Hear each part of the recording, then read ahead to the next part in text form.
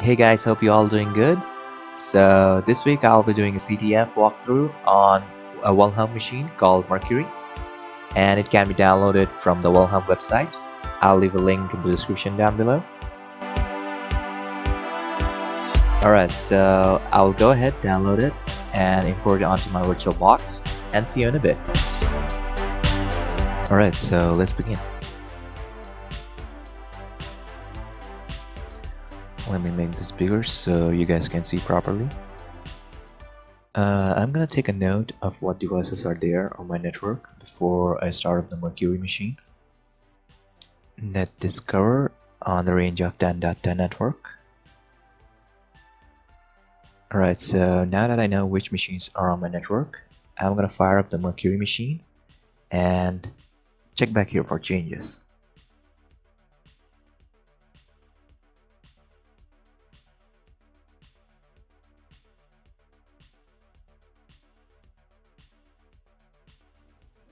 Alright, so we can see that this new guy popped up over here.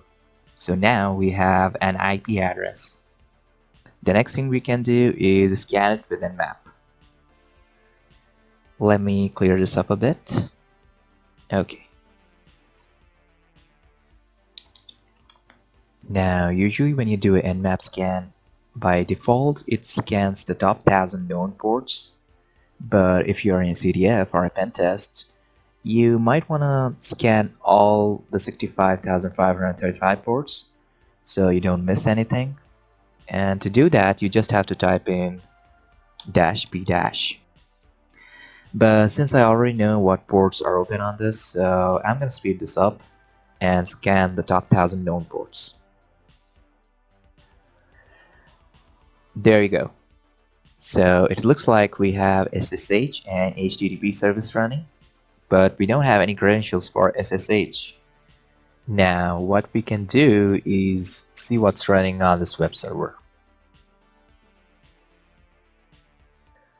Looks like this page is still under construction, so what we can do here is right click view page source and see if there's anything interesting. Huh, nothing. Okay, so what we're looking for over here is if in case some developer left some credentials as a comment or something. Because, you know, this site is still in development, and sometimes people leave comments like to-do list or reminders. Like, hey Bob, you forgot to fix this. Just log into below credentials and fix it before the end of the week or you'll be fired. Blah blah blah. Could be anything, you know. Always worth a look. Let's move on. The next thing we'll try to do is some directory busting here using dirbuster or dirb. I'm gonna use gobuster, but you can use anything you like.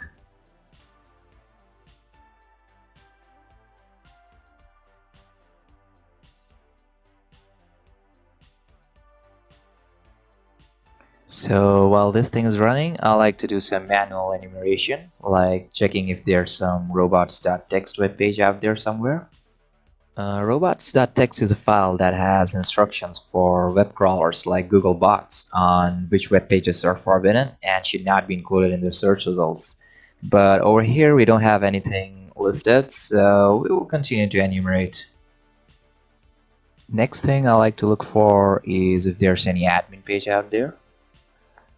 Okay, so it says page not found, but over here it says there's a directory called Mercury Facts that exists. Let's go ahead and check this one out.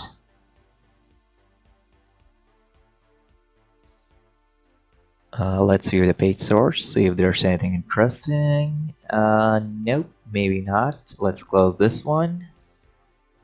Let's check out these links. Again, view the page source to see if there's anything. Nope. Let's check the other one. Okay, so this one kind of looks interesting. It has an ID number over here, which could be stuff stored in a SQL database, I think.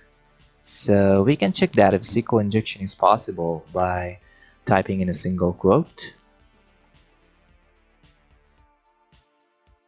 And bingo, This looks like an error-based SQL injection, and we know from that it's running MySQL.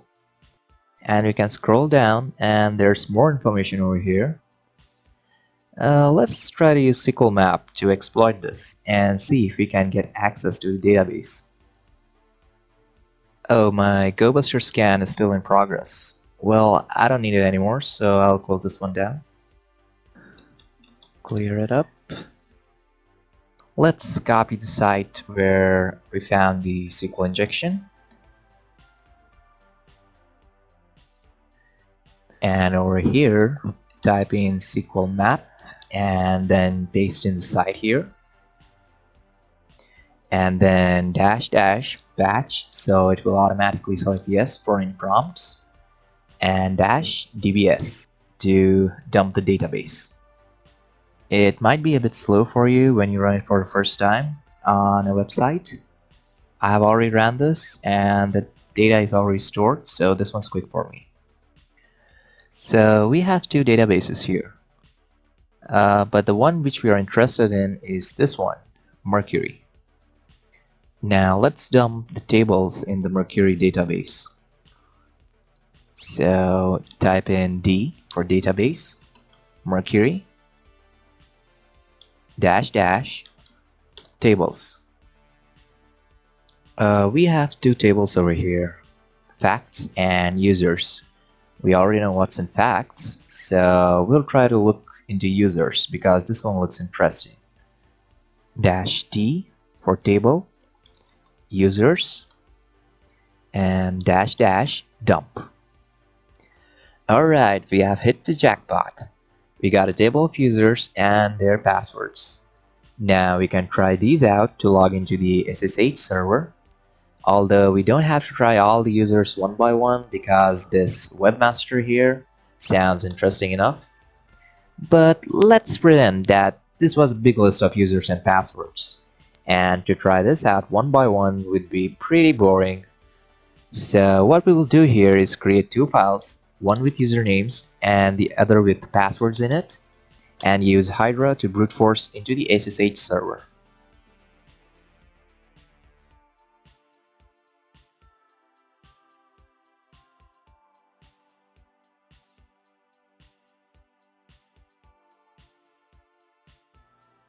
Now let's fire up hydra. Type in hydra and the IP address, which is 10.10.10.6 SSH dash capital L for username and dash capital P for password, dash F to force quit as soon as it finds the first password, and dash V for verbosity, and hit enter. Alright, there's some info and some error, but look over here, login successful, webmaster, and this is the password. So yeah, that's pretty great. Now let's try to log into the SSH with the credentials we just found. 10.10.10.6, enter, and paste in the password, and we are in. Let's grab hold of the first flag over here. It's a user flag because we are not root yet, we are still a user. So that's why. Alright, so let's check what files are in here. Okay, this Mercury project looks interesting. Let's check out what's in there. ls. Okay, so there are some notes. Let's see what's inside the notes. Alright, so it looks like we have a password here that's encoded in base64. What we can try to do is decode it using Cyberchef.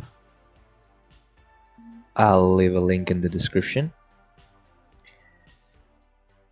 Let's paste it here and click the wand to reveal the password, and here it is.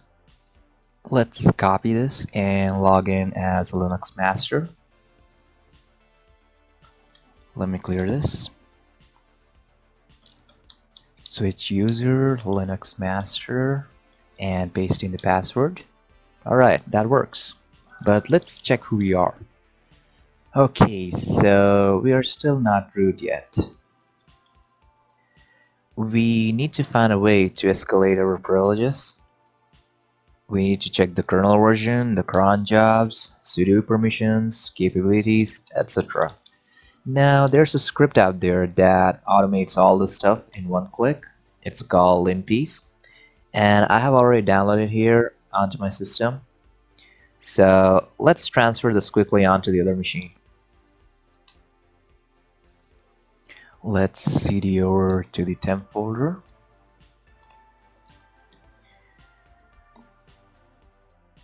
Alright, let me check my IP address quickly. Okay. Now let's get this file.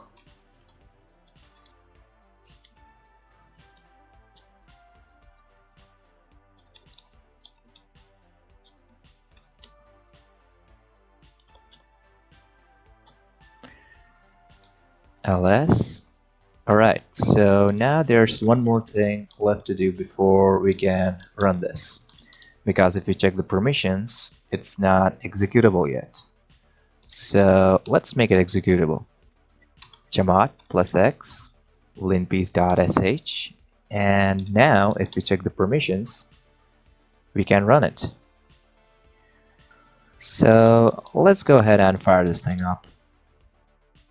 To run this, simply type in /linpeas, and there you go.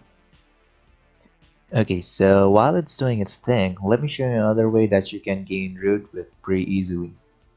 It's a pretty popular vulnerability out there. It's actually a heap-based buffer overflow exploit in sudo called baron Samedit. It's been around since January 2021, but the thing is, it pretty much works right out of the box. I mean, it literally takes the fun out of CTFs. It's a one-click, or I guess 2 clicks, quick cheat code that works on most boxes that were released before January 2021 and have a sudo version before 1.9.5 p2, I guess. So now it's good to know for a pentest that this vulnerability exists, but honestly, I would say not to rely on it, because it defeats the purpose of trying to look for a way to root and learn something new. Now here I will show you both ways that you can get root, because it's good to know that there's a vulnerability out there that exists and you should know about it definitely.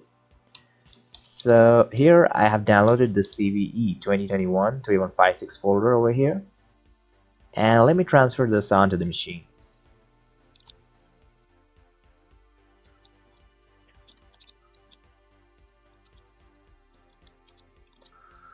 Okay, so over here I want to transfer this whole folder onto the machine, not just one file.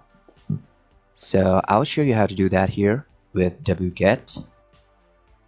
Type in --recursive no parent and the IP address / the name of the folder. Okay, so now if we check over here, we got a folder with our IP address on it. Let's check that folder and ls, and yep, it's there. Let's check that folder, ls. Okay, so there we have it. Okay, so in here we have a few files. All we need to do is just type in make, and now if we check in over here, we have a file called sudo hacks me a sandwich. Let's run this. Okay, so it looks like we have to select a target over here. Let's type in 0 and fire it up. And we have hit the jackpot once again. So let's check who we are. Root. Let's get the flag.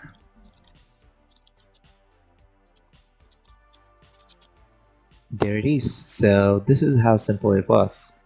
Now, it doesn't hurt to know, but don't rely on it. Let me show you the actual way that this box was meant to be rooted. Okay, so it looks like our Linpeas scan is also finished here. We can scroll through and take a look around. Oh, it looks like it also found the sudo vulnerability that we just exploited.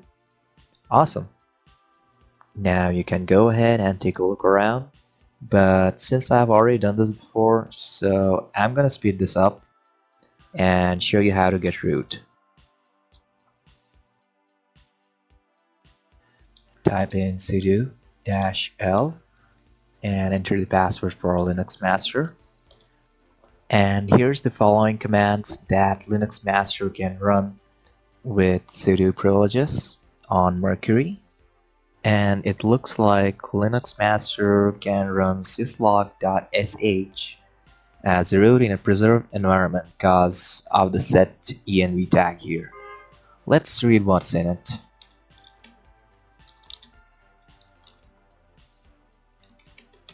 Looks like this is a bash script that was written to execute the tail program to read the last 10 syslog entries. Okay, so we know that check syslog.sh can run in a preserved environment. So we can try to exploit the environment path variable here. We can symlink vim editor to tail program and open the syslog.sh script. And from there, we can get a bash shell. It's easier if I show you here. Hold on. Type in ln-s to link the vim editor with tail here. Now add the path.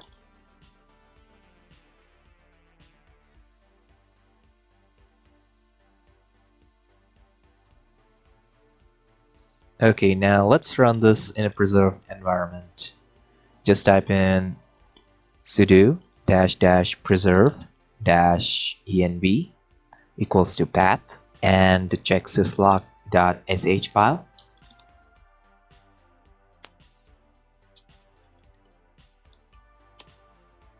Enter the password. Alright, now over here in vim editor, just type in :/bin/bash, just like here, and hit enter. And boom, we got the shell. Let's check who we are. We are root. Let's get the root flag.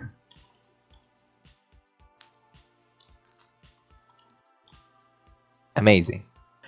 Alright guys, so this was the alternate way to exploit the Mercury machine and gain root. I was trying to keep it as short as 10 minutes, but it went on to 20 minutes. But I hope you got to learn something new. So to quick recap, what we did was scan with nmap to find open ports. And over there we saw a web server running. So we went ahead to enumerate it. Then we found that the website is vulnerable to SQL injection. So we used sqlmap to dump the passwords in the database. And we used hydra to find the valid credentials to log in. And once we got in, we tried to elevate our privileges using a sudo exploit as well as by checking the sudo rights. So yeah, that was it. And as always, if you have any suggestions or tips, do let me know in the comments. And I will see you next time. Till then, signing off.